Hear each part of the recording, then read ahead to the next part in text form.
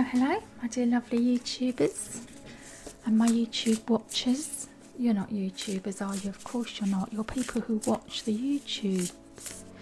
You're the people who watch the content that's created by the YouTubers. Do you know what I'm going to do? I'm going to use the crows as the pile creation. Okay, so you're going to choose one of these three piles. Interesting, right? Because these giant crow oracle cards feel like they're too big to be part of just the generalised reading. You with me? So I feel like they should be right up there with the crystals. And this is how many of these cards we've still got to work through. And today we're on the mentor. The mentor, look at it. Isn't this perfect? Look, if I just picked one crow card, it would have had a matching bird. Bird and the crow. Just the crow. One crow bullying the other crow. And illusion. Two crows and somebody else watching the illusion shatter. Somebody's illusions are about to be shattered, I feel, with that reading. Now I'm going to choose an elephant for each of these. Oh, I probably should choose 4, shouldn't I? 4 crows, okay. Isolation. Okay, which is the isolated elephant? The one that's very spiritual, because there's fewer people that are spiritual, aren't there? The illusion, the lilac elephant, the mental one, and the exposed one, the emotional elephant, the green one. And I'm going to create some tarot piles for these in a moment. The mentor, the teacher, the sage, the guru. It is said that cosmic knowledge pours down on the world like a great illuminated waterfall.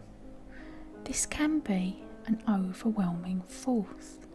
The true teacher, though, is said to be able to hold this flow of wisdom at bay while the student sips from a focused stream. The mentor archetype has a gift for reading the room, for sensing the exact ingredient that will stimulate growth within the student, whether pleasant or painful. The mentor may appear aloof or available, harsh or tender, humorous or rigid. Their gift is to know what serves the soul.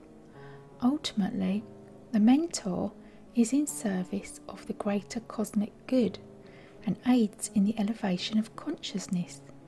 Anytime the mentor forgets this humble link and mistakes themselves for the source of enlightenment, the archetype falls into shadow. So when it's the right way up, it's focused, clear, bright, remains a student. Upside down, self-serving, envious of youth, righteous, rigid. Keep in mind how easy it is to project power onto another. The expressions feet of clay and cult of personality exist for a reason. Although it's typically true that parents are our initial teachers, the child will eventually seek a mentor figure outside of the home to assist their growth. And I'm going to have a look at these Urban Crow cards. The Urban Crow cards, the person who's written these said to use them literally how you feel. So not to pay attention to these books. That's literally what this person said. MJ Cullinane. But she shared with us her thoughts about what these cards mean. 16. Dominance. Like all creatures, crows establish a pecking order. And to do so, the stronger bird asserts its power. Dominance indicates that you may be feeling restricted by someone, or that a stressful situation is impacting your thoughts and decisions. Someone or something may be flexing their muscle, which will cause friction within, as you may not be able to fight or defend yourself. This card may represent a boss who makes you work overtime, a partner who always picks the restaurant, or a friend who always has to win. It may also indicate your need to be in control. On a positive note, dominance may indicate your power over something and your ability to control a situation. Okay, so it's an either or then thing in this book. Either or, could be anything. illusion. Have you ever been absolutely, positively, 100% certain about a situation, only to find that the complete opposite is true? During a reading, illusion may surface to help you uncover if you are clinging to a narrative that suits your feelings about a situation rather than the facts. For example, the person who spends their day angry that their email was not answered, they assume the recipient read it and ignored it. All that energy being upset and angry could have been avoided if they just realised that they themselves forgot to hit send. Illusion might appear if we're operating on false assumptions, or if we are in denial and do not want to accept the reality of a situation. When we double down or commit to the story we created in our minds, our actions and behaviours are then a byproduct of what we want or assume to be true. If our assumptions are wrong, our actions and behaviours may have negative consequences. Does your interpretation match reality, or are you acting on an illusion? And then 27, isolation.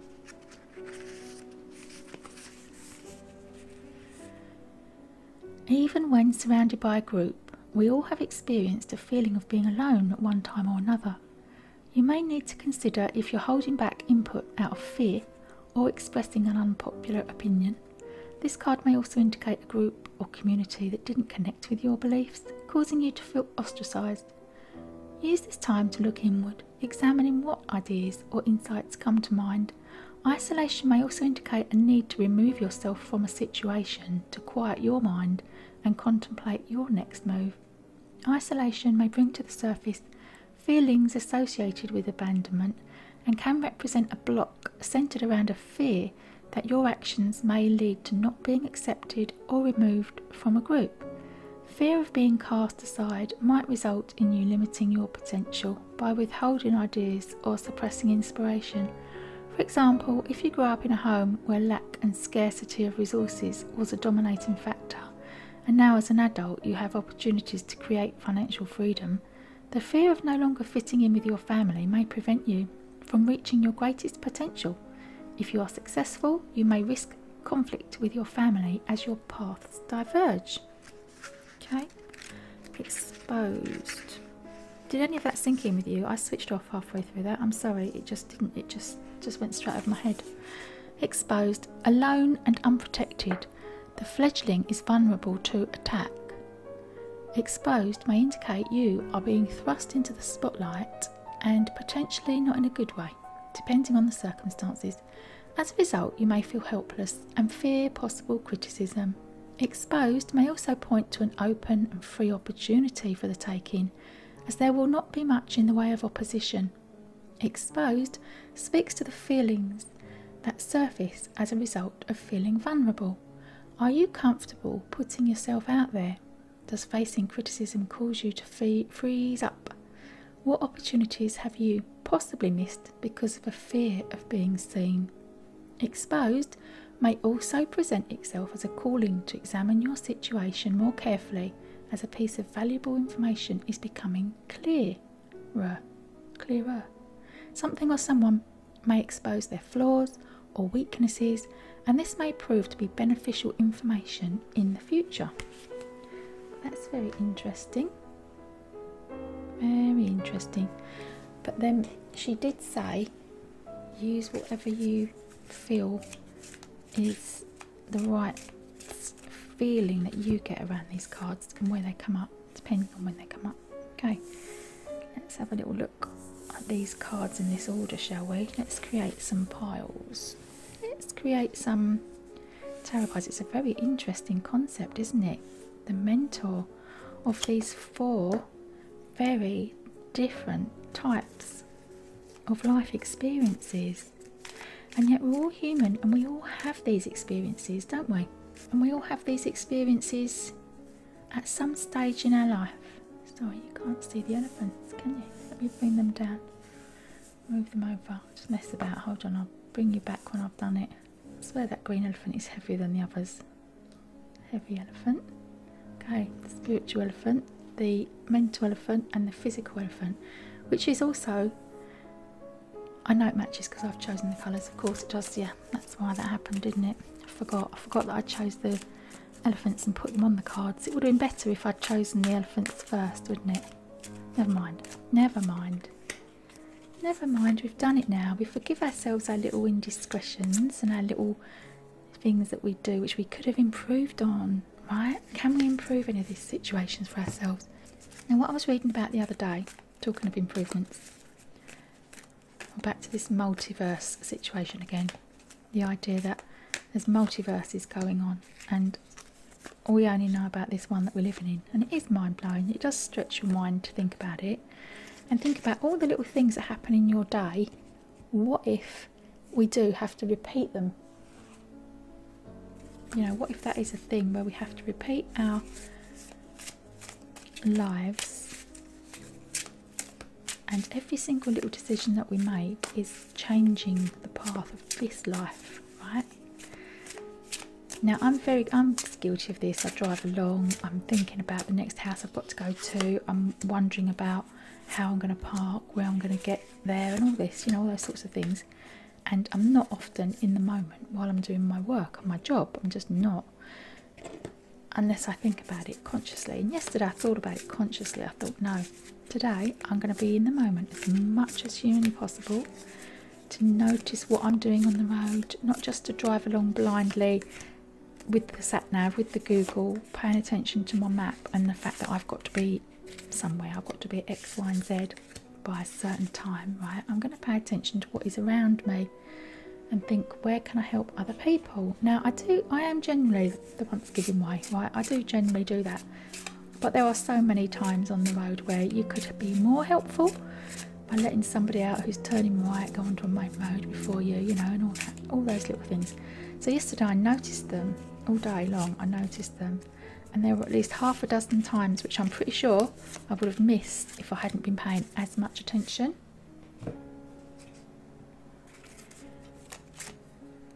It's the same when we have conversations with people. What could we have said better? Could we have done it better? Could we have been more helpful? Could we have been kinder? Could we have been more compassionate? Right? Now, these are the little piles of cards I've done up to the OSHO cards, which are the current situation. And now I'm going to open a few of these tarot cards for what's going to be happening for the situation. Okay, so one's the current situation and one's where it's going, because we do like a bit of where it's going, don't we? We just do. We like a bit of prediction with these cards.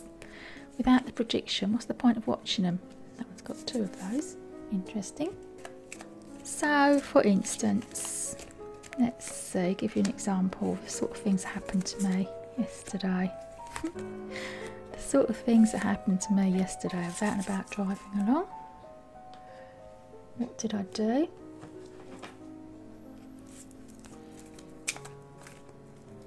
Did I have any troubles parking? No, I didn't.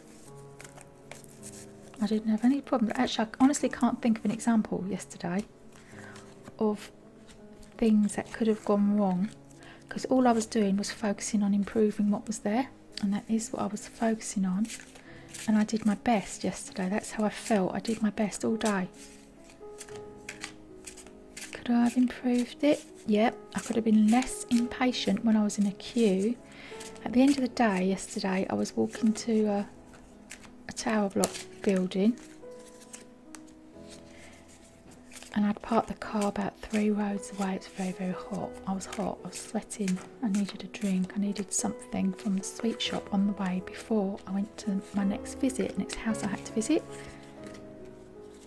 And when I got there, there was a woman and she had £13 worth of shopping in a shop that you just go in there to buy 50p thing from. Do you know what I mean? You know when you go into one of those shops, it's just almost like a motorway service station. It's just a fly-by shop. It's a quick shop. It's not a place you go to for your supermarket shop. It's not a place where you go and buy your weekly shopping. It's the sort of place where you go to because you run out of milk, or you need cigarettes, or a lighter, or, you know, just literally little shop. Just £13 worth of little things. I was impressed that she'd managed to find £13 worth of stuff in there. But my feeling was, while I was queuing, was impatience.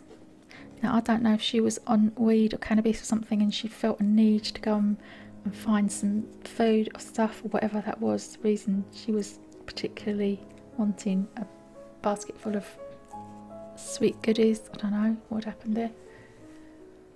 But I could feel the impatience rising because it was like, why?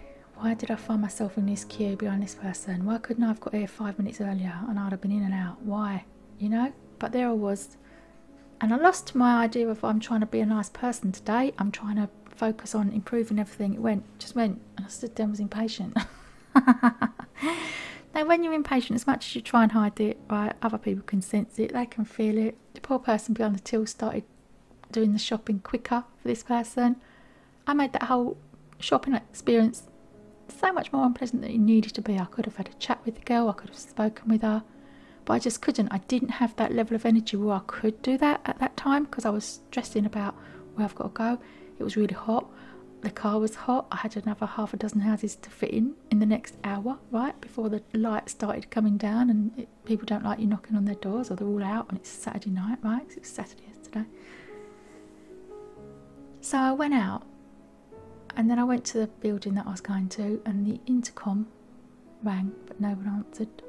But the gate was broken and open, so I went in the broken gate, walked through the back garden of a tower block that had a paddling pool and it was full of water and there were balloons and evidence of a children's party that had gone on. There was no one there, they'd all gone in, it was too hot.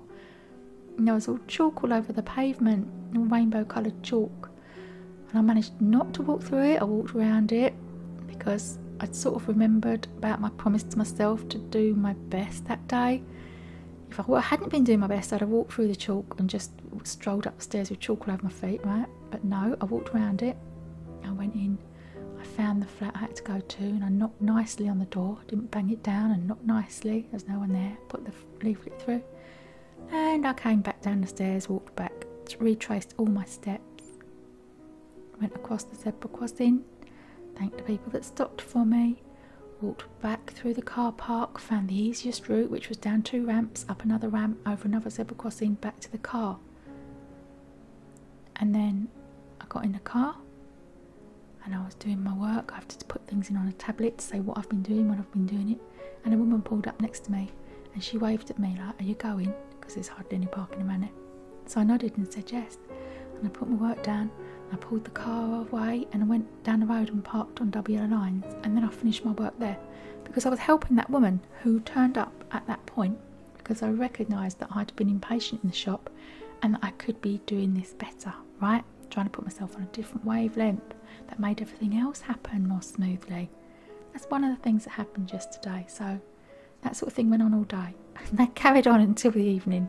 So I'm guessing I've just cut out, I just told you a story about some good thing I did yesterday, and then I remembered if you talk about the good things that you do, you might as well not have done them because your karma isn't based on being rewarded and patted on the head by your current people that you're surrounded by, okay? So I'm sorry about that. I did just tell you a story, which was quite interesting, but I can't share it because it is about the good part that I played, which isn't where I want to be. Okay, thanks for watching, and we'll look at your cards in a moment. Let's have a look at what this situation is now for this red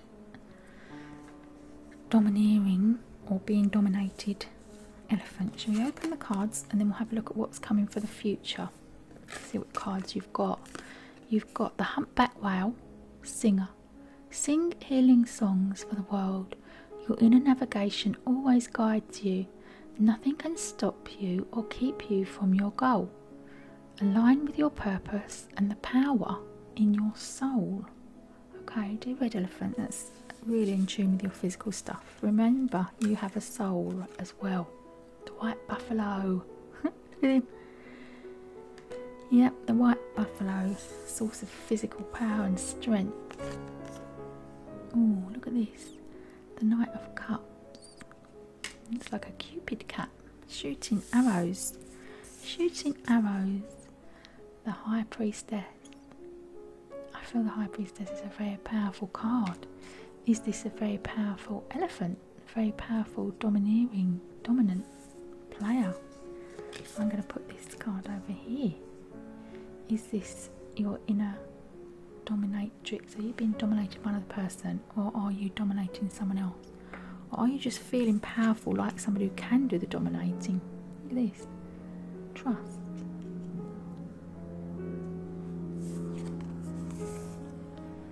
The Ace of Swords. Trust that no matter what is happening here for you, despite all the obstacles that there are in front of you, if you can take a leap of faith and trust that what is going to happen for you is in your own best interests, you're going to succeed here. But you're the person that has to do the trusting, okay? So there's someone in your world who is trying to be dominant over you in various ways. Oh, look at that, isn't that gorgeous? Two little cats. Somebody being approached by somebody who's more dominant than them. So this balance of power, so this person on the higher ground is in a balance of power that's not equal. And so that can, the person who's being dominant over you in this situation thinks that they have got power over you, but actually they're on slippery ground and they don't know that. Three of Swords. Yeah, we all know what this means. This means the drama and pain that is caused to you is coming from a third party. Now either there's three people involved in this situation, either this is two people that are having a weird relationship and one person is trying to attack it, right? But you're the person that's in the relationship. Freedom is what comes about. This is your future cards, okay? Freedom and the King of Coins. This is your future. Your future here is to know that you can overcome these obstacles and these problems that are currently facing you. And what is the outcome of this is freedom. And this King of Coins, I'll put him back. Now the King of Coins doesn't always have to be a male, but it is a person who's important to you financially. Either you're going to be your own King of Coins because you've got this freedom card, yep, or you're going to free yourself up from the situation. You're no longer going to accept the relationships and situations that cause you mental torment, and it's going to lead you to freedom, which will lead you to having an improved relationship, an improved situation that will make you feel much happier than you're feeling at the moment. Dear lovely little red elephant, thanks for watching. Bye for now. Let's have a little look at the lilac elephant, shall we? The one that uses their mind with the illusion card, the one that likes to create pictures in their mind and think that that's the real world and that's what's going on. This is what's happening for you at the moment, and then these cards are what's going to be happening for you in the future. So at the moment, Squirrel, you are the expert of hard work and hard play. Your cheerful and fun disposition is a blessing to everyone. Don't let life's distractions take you off course. Make a plan for your future and life will give you all you need. Contemplation. It's time to really think about what it is that you want. What do you want to get from life? What would you like life to bring you? Dear lovely little person who is creating things with their mind and lots of things they don't really know what they want. But this card, the Fool, in the card of black cats, you've got the one white cat starting something new. Okay, the Fool stepping out on a new path. Nine of Swords is worrying about it and having anxiety and thinking and feeling that it can't ever work. Where can I put this so you can see it? There, it can't ever work. So you're feeling the worry of this because this is the mental elephant. This is the elephant that lives in their mind. But you have got the Four of Pentacles, so it's a balanced financial situation. Okay, so you really haven't got a lot to worry about. So this worrying is purely unnecessary and it's a habit. Stress, you've actually got the stress card.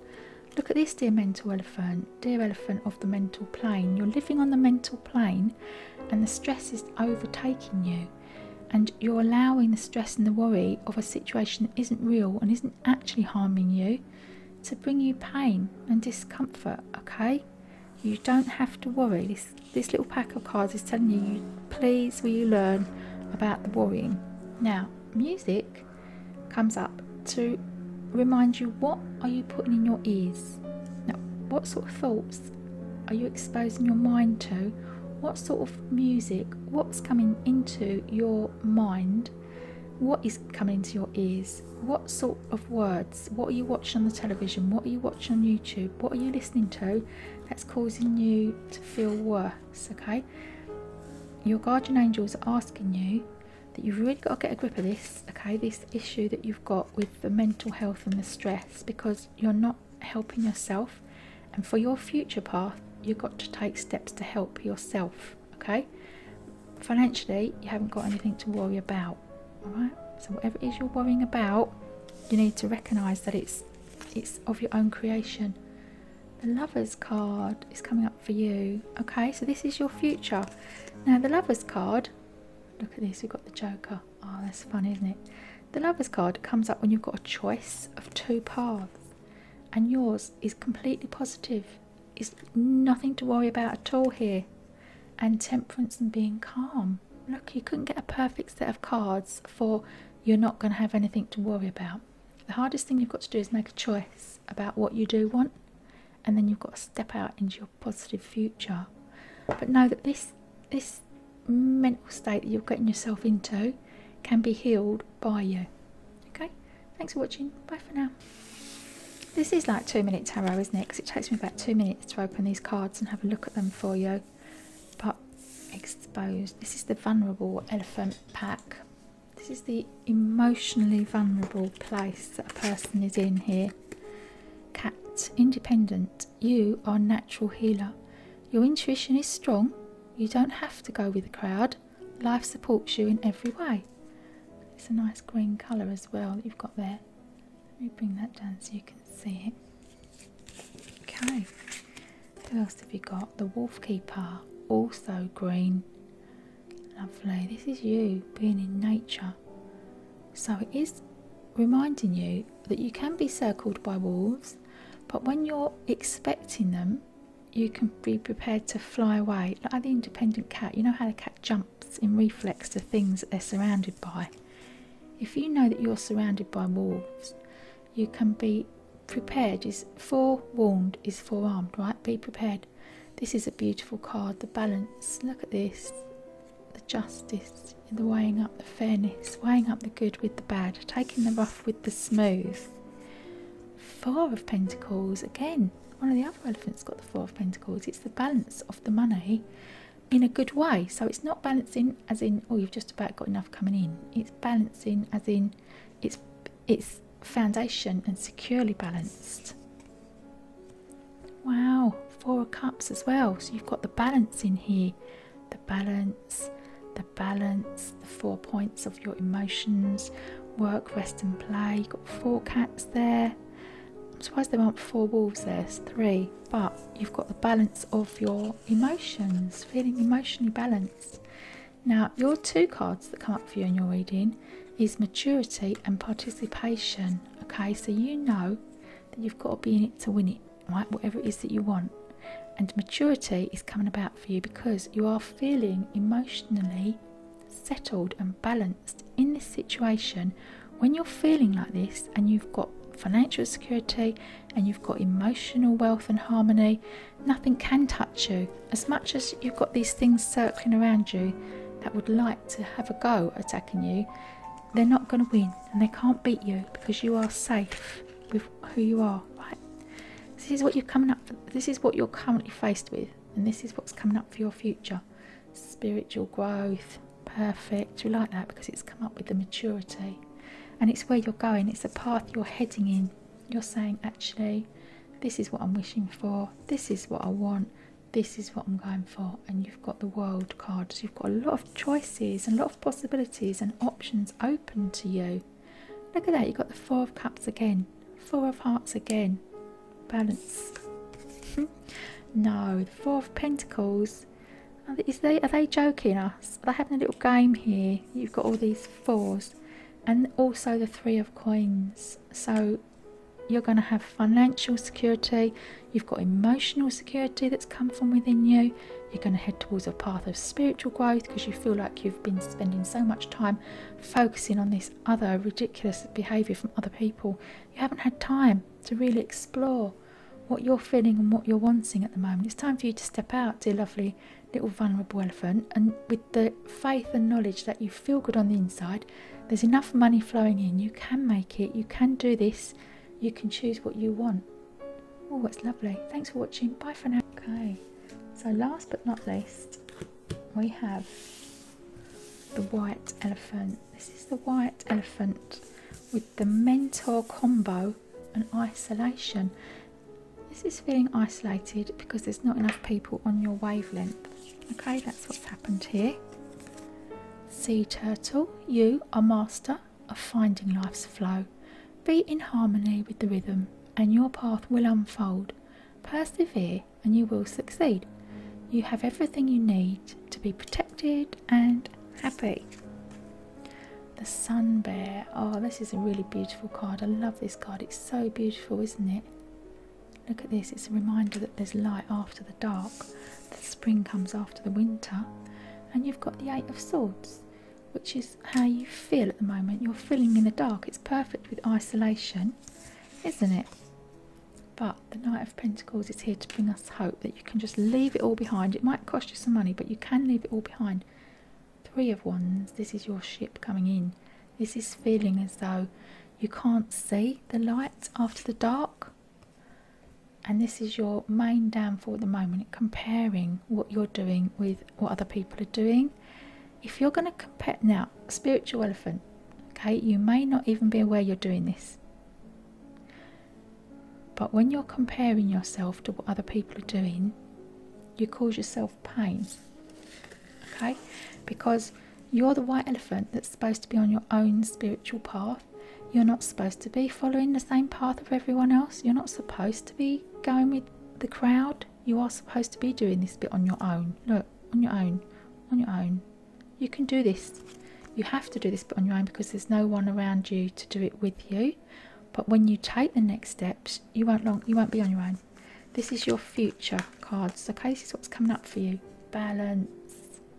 Wow, if you've looked at any of the other card readings that I've done today, the balance has just come up pretty much on all of them. It's a balancing act people are doing everywhere. There we go. There's your Nine of Coins. There's the happiness.